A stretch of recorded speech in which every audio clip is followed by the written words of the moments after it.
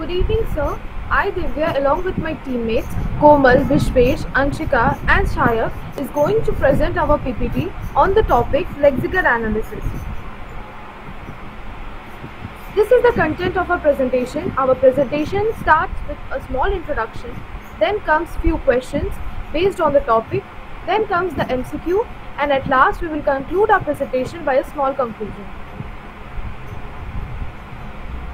In computer science, lexical analysis, lexing or tokenization is the process of converting a sequence of lexical tokens, that is, such as in a computer program or web page, into a sequence of lexical tokens, that is, string with an assigned and thus identified meaning. A program that performs lexical analysis may be termed as lexer, tokenizer or scanner, although scanner is also a term for the first stage of a lexer.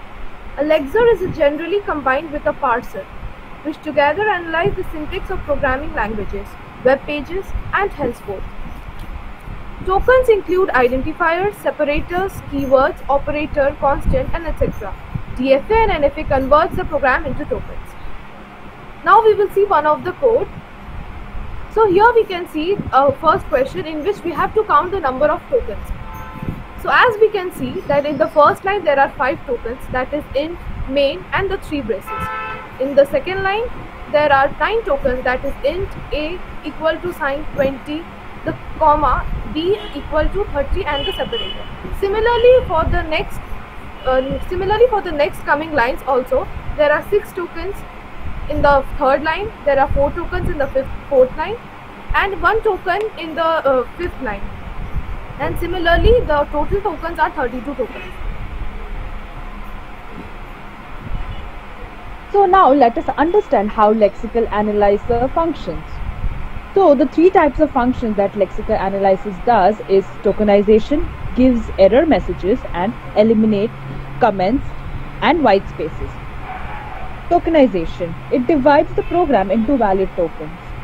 Tokenization is the act of breaking up a sequence of strings into pieces such as words, keywords, phrases, symbols, and other elements called tokens.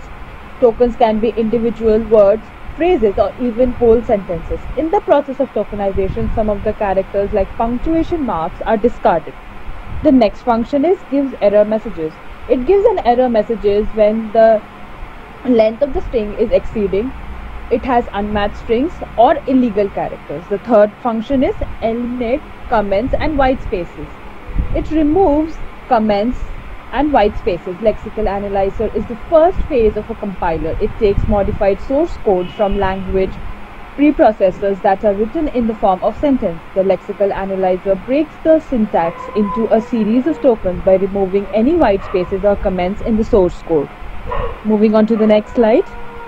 Now let us understand with the help of an example. In this question we will count the number of tokens. We will not see whether the code is written correctly or not. First we will convert the code into token. The lexical analyzer works is to convert the stream character to stream of tokens. So in the first line there are total number of 4 tokens. Int is number 1 token, main is the second token, the third token is the opening bracket, and the fourth token is the closing bracket. In the next line there are only 1 token, that is a closing curly brace.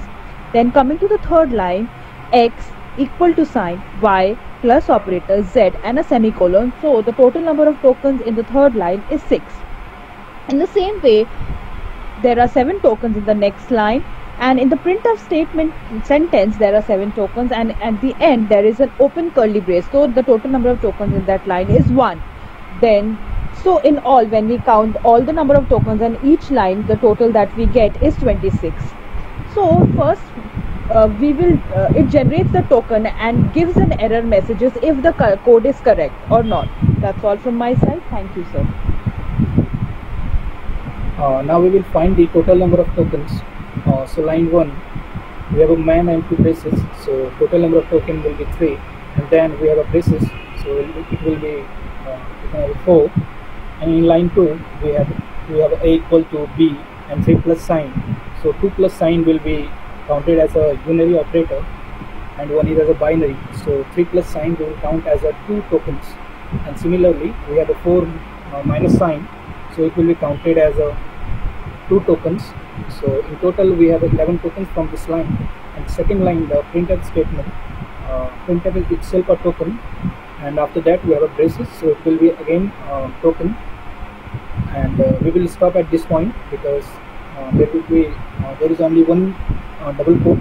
So from line 1 we have 3 tokens, from second line 11, and the braces is 1, and from the printf statement in that line we have 2 tokens, so the number of token is 17. Now I request my other group member to continue the presentation. Thank you, Vishwesh. So for the moving on to the next part, we will focus on the number of tokens formed during this lexical analysis of this particular code. So here main it can define as identifier, and after that the first bracket will be punctuator, and we can say that here is 4 tokens, and after that int can be defined as a keyword, and a, we can say that a is also an identifier, and equal to is operator, and 10 is constant. So here we can say that here is 5 tokens, and similarly at the next line we have char, which can be defined as